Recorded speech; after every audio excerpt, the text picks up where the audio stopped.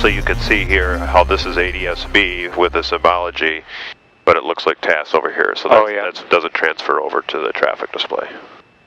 And so what other, well, you can touch him and get some. Touch him, and then that's American Airlines. Then if you hit the info button up there on the left, there you go. Okay, you get his ground speed.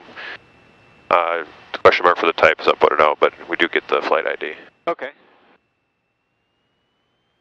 L-3 Aviation Products has unveiled the world's first touchscreen transponder, allowing display of traffic and weather right on the display face.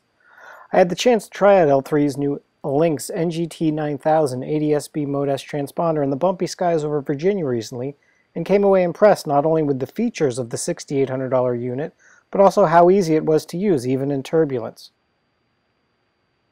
The NGT-9000 is a Mode S transponder with built-in 1090 MHz extended squitter links and 978 MHz universal access transceiver for receiving ADS-B traffic and weather information. Plus, it has an integrated WAAS GPS receiver.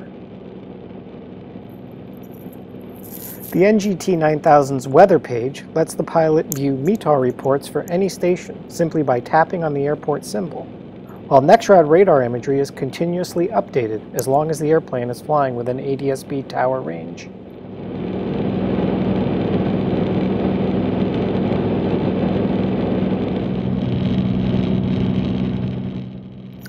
On the traffic pages, users can pull up information about nearby ADS-B targets, such as flight number and ground speeds, simply by touching it.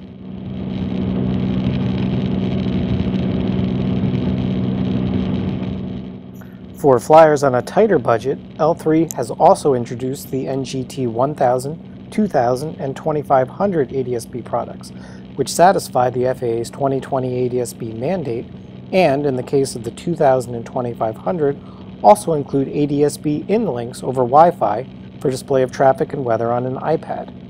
The NGT-1000, meanwhile, carries an MSRP below $2,000.